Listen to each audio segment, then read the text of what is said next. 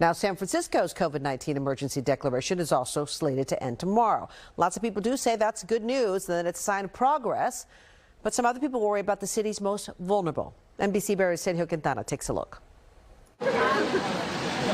Wearing N95 masks and holding signs that read, "No body is disposable" and "Keep masks in healthcare," this small group of residents wants a simple answer from the mayor as San Francisco's pandemic public health order ends tomorrow. We're here to ask the question, what's the plan as the public health emergency ends? Kristen Urquiza is with a group called Marked by COVID.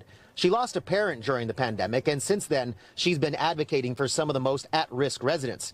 She's with a coalition of groups who says lifting every COVID emergency declaration will be a major problem for some residents. We need to just make sure we are communicating, as we did at the beginning of the pandemic, what the plan is to ensure that there's no more displacement, no more evictions, and that people can access essential public services. Among the key protections the group is asking San Francisco to keep in place is eviction protections for those who may be past due on their rent because of COVID-related issues. They're also asking that San Francisco maintain its call-in remote access program for public comments during board and committee meetings. They also want the city to impose universal masking requirements at all medical facilities, including places like Walgreens or CVS. Alyssa Metra says everyone should feel safe while they're at a hospital and standing in line to get their prescriptions. What about someone who's just going in and getting a bag of chips? Should they be masked?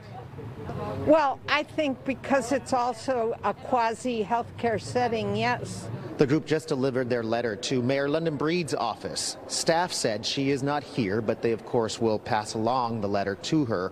And now they're heading off to talk to some of the supervisors to try to garner support for their efforts.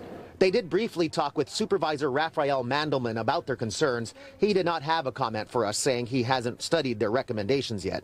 The full board is currently considering Supervisor Mandelman's measure to discontinue remote access to public comments. They'll vote on that measure during tomorrow's full session. In San Francisco, Sergio Quintana, NBC Bay Area News.